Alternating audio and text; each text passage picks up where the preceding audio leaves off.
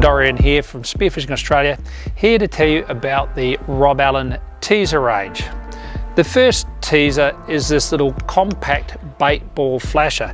So this is perfect for people that want to use a flasher or a teaser in a situation where they're shore diving or are traveling. So it comes in this little waterproof egg. This is attached to your float or your float line.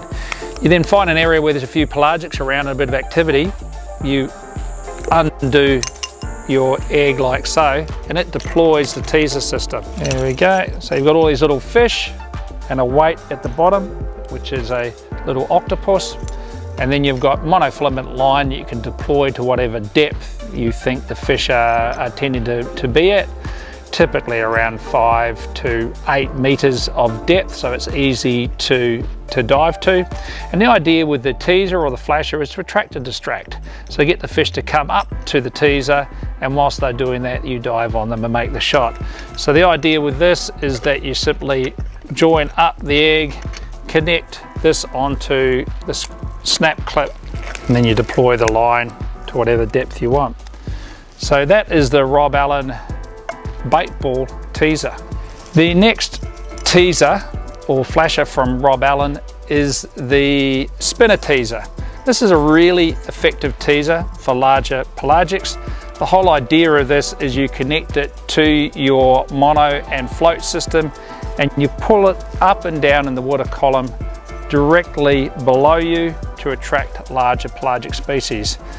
These spin and illuminate underwater, attracting wahoo, mackerel, dogtooth tuna, whatever species you're targeting. A very effective type of teaser. The Rob Allen spinner teaser. The next teaser from Rob Allen is the Rob Allen ladder teaser. And the ladder teaser is, I think, the most effective of the teasers out there. The rungs of the teaser spin, but also vibrate, attracting large pelagics. It is really effective. The only downside is that smaller sharks can get caught in the rung, so be aware of that. If you are deploying this in sharky areas, then sometimes the shark takes off with your teaser. But it is a very, very effective teaser from Rob Allen, the Rob Allen ladder teaser. The next important part that goes with the teasers is the flash float.